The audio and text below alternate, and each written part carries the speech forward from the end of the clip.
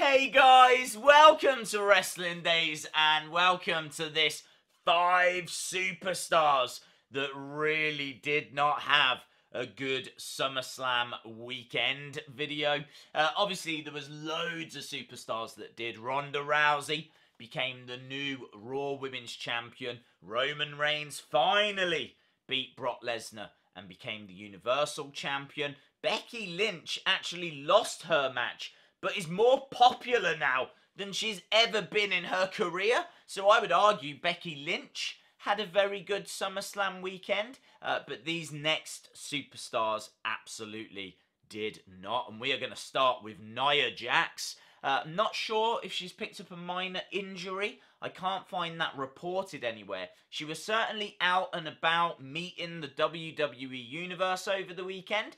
But yeah, no matches for her at SummerSlam. No matches for her on Raw the night after. She was nowhere to be seen. I'm sure they will have a big feud lined up for her, but she was completely absent this weekend. So not a very good weekend for Nia Jax. Another superstar that was completely absent, Bobby Roode. Where was Bobby Roode? Obviously former NXT champion, quite a big name on the roster. Has been in a bit of a feud with Elias, but obviously that kind of fizzled out just before SummerSlam. Not sure what the plan is for Bobby Roode, but he was completely absent, not at SummerSlam and not at the Raw the night after. Another superstar that was kind of absent was Asuka. Asuka, massive name, one of the biggest names in the women's division. Her only role over SummerSlam weekend was to help keep Charlotte and Becky Lynch apart during this week's Smackdown Live. That is staggering.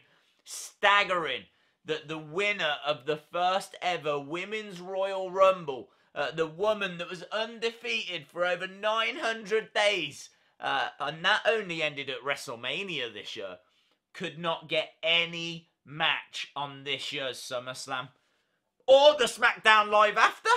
Number 2 on the list is Jason Jordan. Jason Jordan is meant to be back in action now. He was meant to return before Dean Ambrose, but it turns out this neck injury is more severe than we feared, and as a result he has actually been backstage helping put matches together. Apparently he was the producer for Peyton Royce against Naomi, which is staggering. I mean, it's all quite quiet at the moment. I think they're still hoping that there's a way that he can return to action, but it really, really does not look good for Jason Jordan at the moment. It looks likely that he may never return to in-ring competition, and as a result might now work backstage putting matches together. So yeah, really, really awful time for Jason Jordan. But surely the person that had the worst SummerSlam was Kevin Owens. Kevin Owens, who has been humiliated in the build all the way up to SummerSlam. Really thought he was going to get that briefcase. I really thought he was going to cash it in and leave with that Universal Championship. Got absolutely destroyed by Braun Strowman. Absolutely decimated. And then was not seen on Raw the night after. It's still the only action we saw from Kevin Owens was him getting absolutely destroyed. I would argue it's probably better to just not be on that show. It would have been better had he not turned up and just forfeited the match. But instead, he got absolutely destroyed.